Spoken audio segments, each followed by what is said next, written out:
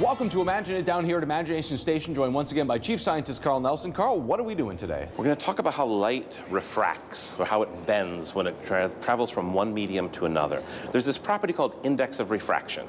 Okay? If you take the speed of light in a vacuum and then the speed of light in the medium, that's its index of refraction. For water, that's about 1.3.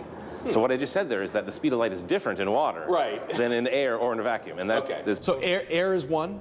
Air is 1. Okay. 0.0003, and a vacuum is 1. Gotcha. So it's close enough, right?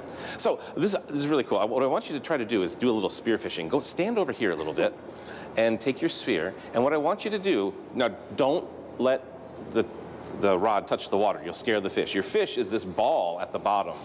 So I want you to line up using your eye, kind of like this, like sight down the stick, and I want you to aim right for the ball at the bottom, but don't touch the water. So aim for it, and then go ahead and gently put it in.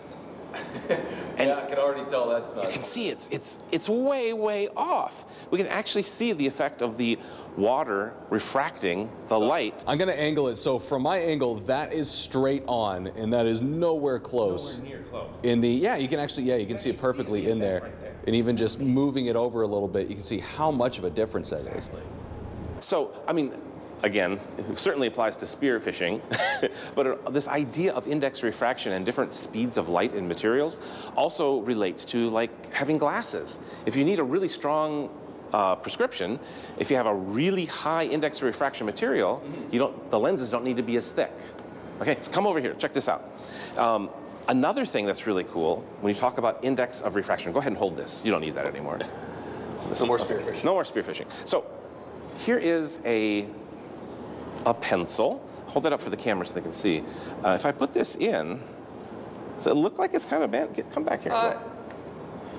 It does, yeah. Yeah, it looks like it's almost completely off. You put it at a certain angle and it's like it's completely disjointed. Again, same thing as the spear fishing. The light is being refracted by this Wesson oil, and it makes it look as though the pencil is broken, although it's not. But if I replace the pencil with a Pyrex rod, check this out. Gone. It disappears. You can barely see an outline just from my perspective, but from yours. I mean, look at that. It is just, so it turns out that the index Refraction of Wesson oil and Pyrex is essentially the same, 1.47. And so the light rays don't get bent, and so you can't, I mean, you could maybe see a little bit if you knew what you were looking for. Right, it's the tiniest bit. It's the tiniest little bit. And here's an example with water and oil floating on top. So look how much difference. Now the curved container is acting as a bit of a lens, so we're exaggerating the effect. But you can see how much that light is bent. In fact, over here, I've got a container of oil. But down inside, I have another container of oil. Okay?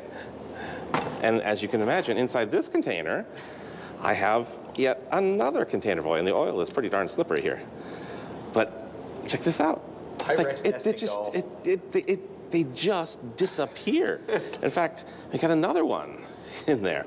And inside this one, I have another one. He got all these at discount in his set at Home Goods. Oh, and look, there's even there's a baby one inside. I didn't even know they made that small, actually. Yeah, 10 milliliters. Look at that. And they just disappear, when they slide inside there. I wish I had ones with no printing. The only thing you can see are the printing out. I wish I had ones without printing, because then, but if you line up the printing on the side, look at that. It's just so cool. All because we've matched the index of refraction, so there's no bending of the light. Is that not cool? That's even more invisible. The sides were even more invisible than in the Pyrex rod here. Yeah. And then we can just put them all right back together again. Whoop. And they're gone. And it's like nothing happened. Look at that. Yeah, minus the lines, but I mean, whatever. Like, that is just the coolest thing, knowing that you got several jars in there. Yeah. And there's some air bubbles, but matching the index of refraction. Very cool stuff. Well, I'm glad that he got his hands dirty, so I and you, the good viewers at home, do not have to. I'm Dan, that's Carl, and that is how you imagine it.